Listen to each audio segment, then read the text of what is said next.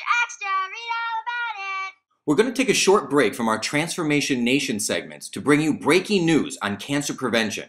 Melanoma, the most deadly form of skin cancer, has been shown to be reduced by 40%. And it's not from a drug or slathering yourself in sunblock. It's from taking an essential vitamin and sun exposure. This new study supports what we've been saying all along. Micronutrient deficiency is the most widespread and dangerous health condition of the 21st century. And this pandemic of micronutrient deficiency is the cause of today's most debilitating diseases, including osteoporosis, obesity, hypertension, heart disease, and cancer. In fact, according to the USDA, 9 out of 10 Americans are deficient in their essential micronutrients. This means that there's a good chance that you are deficient in your disease-preventing micronutrients. It is our belief that by increasing our micronutrient intake and becoming sufficient in our essential vitamins, minerals, and fatty acids, we can protect ourselves from today's most devastating health conditions and diseases and usher in an age of optimal health. Now we're going to shine a light on this incredible new study that shows us just how powerful micronutrients really are. The study, published in the Journal of Investigative Dermatology, proved that vitamin A prevents melanoma. But before we share with you the fantastic results of this new study, here are a few ugly facts about melanoma. Skin cancer is the most common type of cancer among white populations worldwide. Most skin cancers are easy to treat and pose only a small threat to life, but melanoma is difficult to treat unless detected early. 1 in 50 Americans will have a lifetime risk of developing melanoma. According to the World Health Organization, there are 160,000 new cases of melanoma each year, resulting in about 48,000 deaths annually. We now know that this is preventable. Let's start by examining what this new study found. Dermatologist Dr. Mariam Asghari and colleagues analyzed the disease risk in nearly 70,000 men and women over a 6-year period who consumed vitamin A through either dietary or supplementary methods. Are you ready for this? Those who supplemented with vitamin A regularly were found to be 40% less likely to develop skin cancer. Participants on the highest dose of more than 1,200 micrograms of vitamin A a day reduced their odds by 26%. Well, that's great news. If you work out the math, you'll find that 64,000 people could be spared having to deal with this deadly cancer through the supplementation of vitamin A. The news media has really picked up on these findings and is spreading the study's message of hope for the prevention of melanoma. However, while researching this fantastic new study, we discovered yet again that there are hidden dangers, false facts, and some misinformation being spread in the media. Here we go again. The Calton Nutrition investigation team has arrived at the scene of the crime. But before we can throw the book at any particular culprit, we have to gather the evidence and make a case. Let's call it the case of media misinformation. Fact 1. Upon closer examination, we identified numerous culprits who have misinterpreted the findings of this study. Some people have reported larger numbers, supplying the public with some bad information. They reported a 60% reduction in melanoma from vitamin A supplementation when the study itself only revealed a 40% reduction. The numbers are still impressive, but the media's ability to report it is less so. Fact 2. Some reporters suggested that based on this study, the American public should eat more carrots or sweet potatoes rather than take supplements in order to increase their intake of vitamin A. The problem with this is twofold. First off, the study specifically stated that the intake of A through food alone did not reduce cancer risk. Only those taking supplements saw the benefits. So either they didn't read past the abstract at the beginning of the study, or someone in the press is a representative for the carrot growers of America.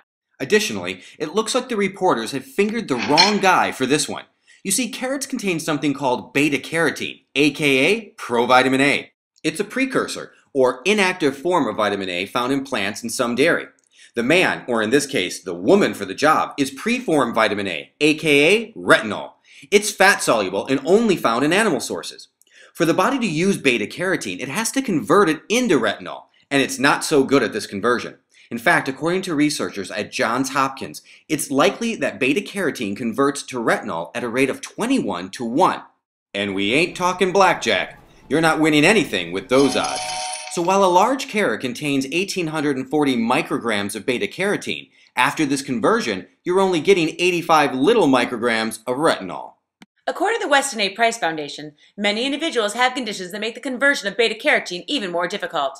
Infants can't convert beta carotene at all, while diabetics and those suffering from these other conditions convert very poorly. Better animal sources of retinol that would not require conversion would be egg yolks, liver, or cod liver oil. But even then, you'd have to eat nearly a dozen egg yolks to reach this goal. Individuals following a paleo, primal, or ancestral diets might have a greater likelihood of reaching vitamin A sufficiency from food alone, but only liver lovers need apply. While here at Calton Nutrition we believe in a food-first philosophy to optimal health, it's important to reiterate that according to the study, diet alone did not produce the 40% reduction in melanoma.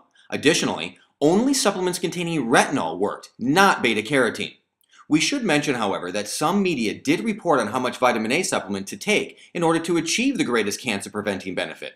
But here again, they got their entire message wrong, and this time, messing up the facts could be deadly. Fact 3.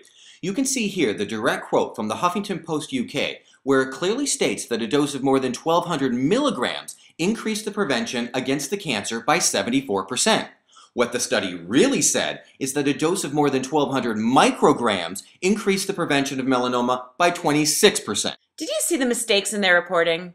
Not only did they overstate the percentages as we stated earlier, but they indicated the higher the dose, the better the result. This just isn't true.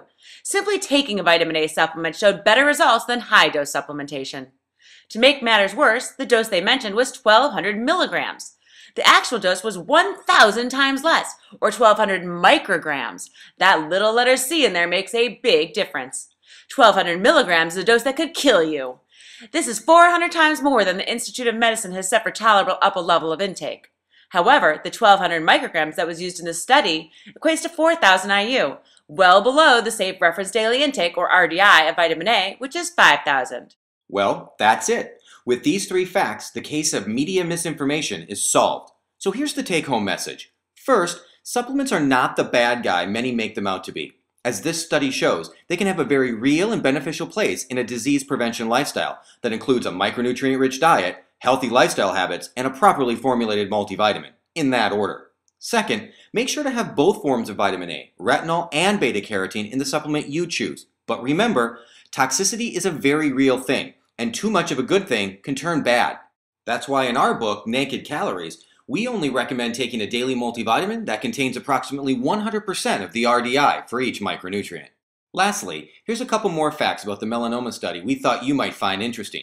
It was women who were most protected by the vitamin A supplementation.